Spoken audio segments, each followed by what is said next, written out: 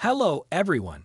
I am your host, William, and I have some exciting news to share regarding the Canada Pension Plan that I think will interest all of our senior viewers. According to sources within the government, there are plans in the works to significantly increase CPP payments for eligible seniors. My sources tell me there is momentum building in Parliament and support from the Minister of Finance to provide a much-needed boost in CPP benefits. If approved, this increase could see monthly CPP payments rise by as much as $2,100 per month for qualifying seniors. Before we dive deep into the details of this proposed CPP increase, I want to ask you for a quick favor. If you find this news relevant and helpful, please take a moment to like this video and share it with any seniors in your life who could benefit from this information. Your likes and shares will help get the word out so no eligible recipient misses the opportunity to access these new benefits if approved. Also, don't forget to subscribe and click the notification bell. I don't want you to miss any new updates as we follow the developments on this $2,100 monthly CPP enhancement. Subscribing will alert you as soon as I have additional info to share. Certainly, let's dive into the specifics of this proposal.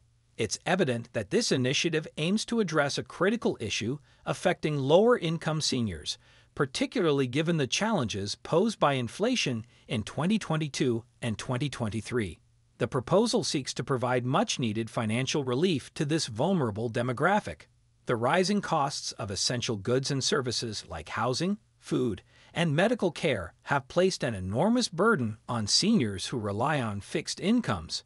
These seniors have been struggling to make ends meet in the face of these escalating expenses, and the proposed increase in CPP payments acknowledges the gravity of their situation.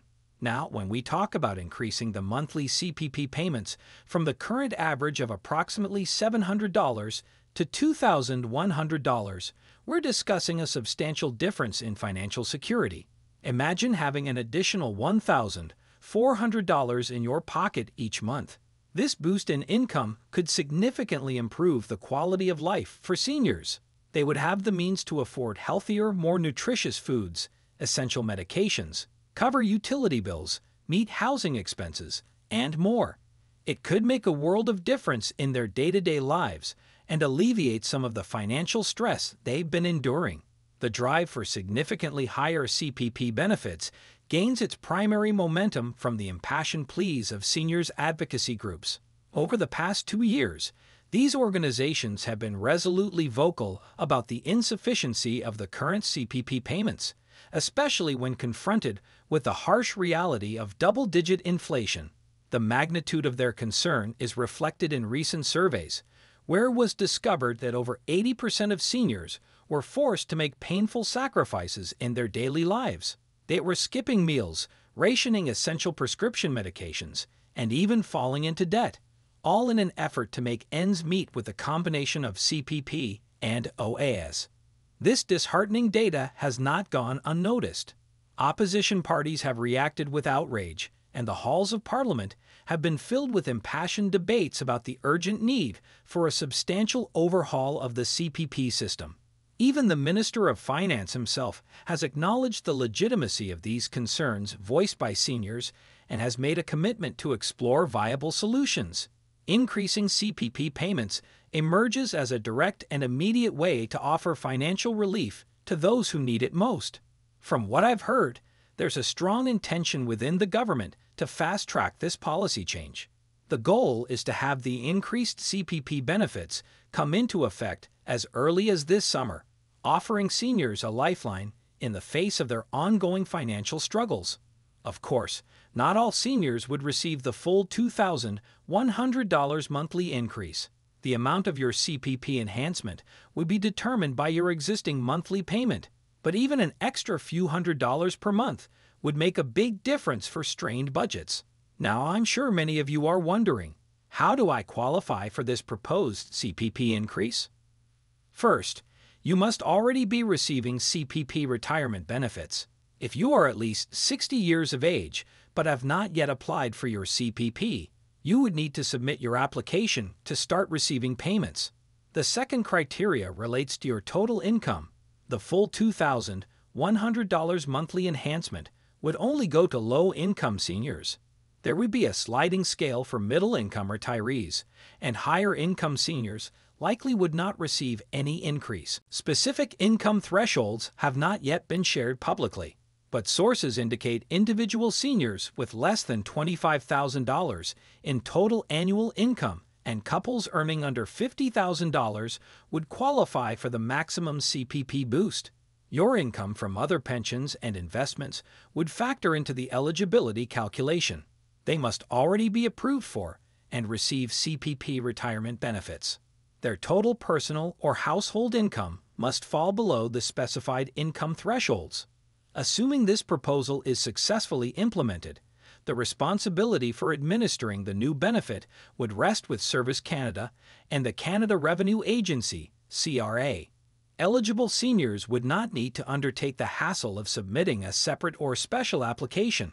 Instead, the additional funds would seamlessly start being deposited into their accounts alongside their regular CPP payments. This streamlined process aims to make it as convenient and straightforward as possible for eligible seniors to benefit from the enhanced CPP payments. And on the topic of applications, I always recommend seniors submit their paperwork for CPP and OAS benefits as soon as they turn 60. That way, payments begin flowing the moment you retire. Never leave any entitlements on the table. Even a few hundred extra dollars each month from CPP can improve your quality of life in retirement. And if this rumored $2,100 increase becomes reality, it would truly be life-changing for many lower-income seniors. Just imagine being able to afford healthier food, medical treatments, housing, and other necessities without constant financial stress. This CPP enhancement acknowledges the real challenges seniors face and provides concrete help. While not yet confirmed, my government sources are very hopeful this proposal will pass. All signs point to the majority of Parliament supporting this measure, and the Minister of Finance has significant influence to push it through. So I urge you to stay tuned for more updates. As soon as I have additional details to share, I'll let you know right away. We could see this CPP increase approved and taking effect within months. I will continue pressing my sources for more information on exact qualification thresholds and timelines. Please let me know in the comments if you have any specific questions. And make sure you are subscribed to this channel. Once I confirm more details on this CPP enhancement, I will immediately post a new video update. Turn on notifications so you don't miss that important follow-up. I'm thrilled to be able to share this exciting rumor about extra support for our seniors. We all know inflation has caused tremendous hardship. Hopefully, this potential $2,100 monthly CPP increase can provide some real financial relief if it comes to fruition. In these difficult times, it's so important we support one another as a community.